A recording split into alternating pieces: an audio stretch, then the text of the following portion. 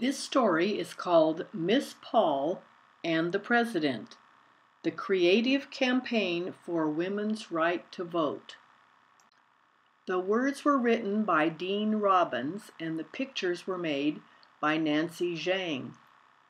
This recording is for non-profit educational use only. Here are some words you will hear in the story. This story takes place in Washington, D.C.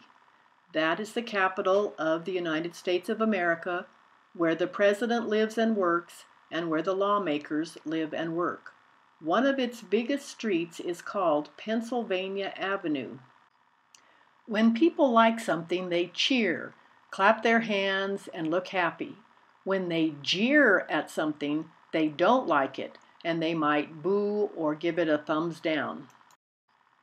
Getting into mischief means you're doing something that's wrong and you might get in a little bit of trouble. Little kids and puppies get into mischief a lot. The Constitution is the plan for how our country will work. It tells governments and people what they can do and not do. It was written over 200 years ago and has had some changes made since. A scroll is a long piece of paper or cloth with writing on it. It is usually rolled up at both ends or at one end. When you unfurl a scroll, that means to unroll it. At the time of this story, a lot of people traveled by train if they were going a long distance. The last car on the train was called the caboose, and people might stand on the back on that little platform and give speeches to people who gathered around. Alice Paul hurried up and down Pennsylvania Avenue in a purple hat. She wanted to make everything perfect for her parade, a parade no one in Washington, D.C. would ever forget. Alice double-checked the 26 floats, and the 10 bands, and the dozens of dancers. Alice took her place with 8,000 other women. They wore colorful sashes and carried brightly colored signs. Let women vote in the 1914 election. Alice led the women up Pennsylvania Avenue to the White House, where the president lived and worked. People lined the sidewalks to watch. Some of them cheered, but many of them jeered. "No votes for women," they called. Alice expected that. Women couldn't vote in the United States, and most Americans didn't think they should. She hoped her parade would help to change their minds. A mile away, Woodrow Wilson rode a train into Washington, D.C. He was the new president of the United States, and his daughter Margaret came with him. She fixed his tie and hat and said, "Thousands of people will be here to meet you. You should look your best."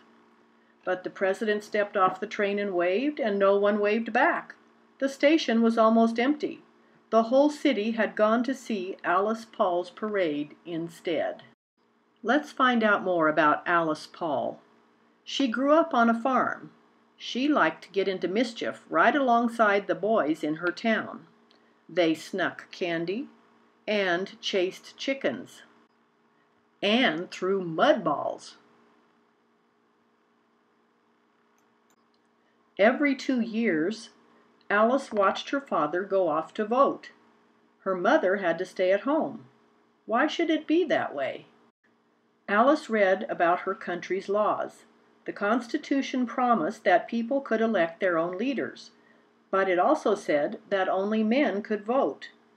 Weren't women people too? Shouldn't they be able to vote as citizens of the United States? Alice found books on women's suffrage. She learned that suffrage meant the right to vote. Suffragists wanted to change the Constitution so women could help elect their own leaders, just as men did. They needed to convince the president and the Congress, but the leaders in Washington wouldn't listen. Oh, Alice had lots of ideas for making them listen. When she was old enough, she joined other suffragists who demanded the right to vote. She impressed these women with her big parade on Pennsylvania Avenue, and even more when she set up a meeting with President Woodrow Wilson himself. President Wilson wanted to see the woman who had caused all this fuss. He thought she might apologize to him for stealing the spotlight on his first day in Washington. Alice did not plan to apologize. She sat down in the president's office and looked him right in the eye. "Mr. President, will you support the vote for women?" she asked. The president did not expect so bold a question from this small woman in a purple hat. "Miss Paul, the time is not right. I have many more important problems to worry about." Here you see President Wilson getting to work on his problems. Alice got to work too. She opened an office in Washington, D.C., for a new group called the National Women's Party.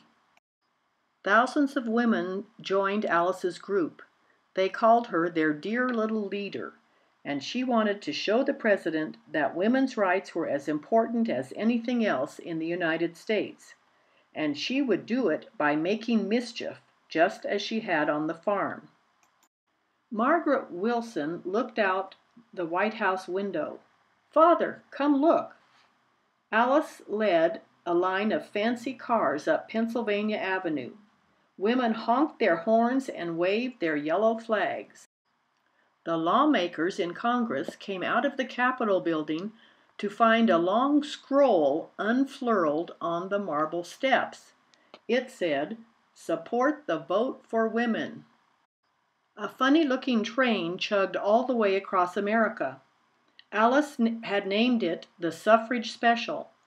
The train stopped in towns along the way, and families came out to see it. Women made speeches from the caboose. "Send a letter to the president. Tell him to support women's right to vote." President Wilson got bags of letters from all around the country. They piled up to the ceiling in his office. But the president had other problems to worry about. He didn't take time to read the letters about women's suffrage, so Margaret read them instead. That winter, Margaret sat next to her father in the president's car. A strange sight greeted them at the White House gate. Women were walking back and forth carrying signs. President Wilson spotted Alice at the front of the group. She looked him right in the eye. The president glanced down at his newspaper. But Margaret waved at Alice through the window. Alice and her friends paced in front of the White House day after day in the freezing cold. People lined the sidewalks to see them. Some of them jeered, but many cheered and even brought them scarves and mittens to keep them warm. The police ordered Alice to leave the White House. "Not until the president supports women's right to vote," she declared. The police put the women in handcuffs and took them off to jail, just as Alice hoped they would. The newspapers said, "Alice Paul gets out of jail. Says women plan to keep getting arrested until the president listens." President Wilson did not like the thought of Alice in jail. He knew she loved the United States. Why else would she go to all this trouble to vote in her country's elections? "Maybe women's suffrage is more important than I thought," he said. Margaret looked her father right in the eye, just the way Alice Paul had. "Yes to the vote for women," she said. The president would make a speech, an important speech. Alice and others from the National Woman's Party came to hear what the president would say. He adjusted his spectacles. Margaret straightened the president's tie. "People all over the country will read about your speech," she said. "You should look your best." The president faced the crowd and said, "The time is right. I will ask Congress to pass a law giving all women the vote." The women waved yellow scarves and threw yellow flowers. "3 cheers for President Wilson," they shouted, "and 3 cheers for Alice Paul." 2 years later, Alice skipped down Pennsylvania Avenue to vote in the 1920 election. She filled out her ballot and raised her arm in victory.